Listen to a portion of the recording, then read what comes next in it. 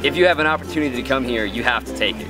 I mean, even if you don't have an opportunity to get here, find a way to get here. I actually remember the exact day that I heard about the Cape League as a potential option for me. I knew that some of the best broadcasters in the entire nation were going to go there, and that's where I wanted to be. I honestly thought there was nothing I would rather spend a summer doing, getting to come out every single day and broadcast baseball. So I'm going to say that I had the best summer that I ever could have imagined. I got to spend a summer in a beautiful part of the country.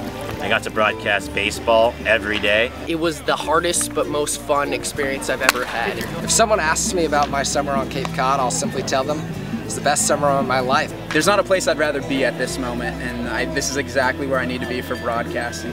Everything about it, it's just pure Americana.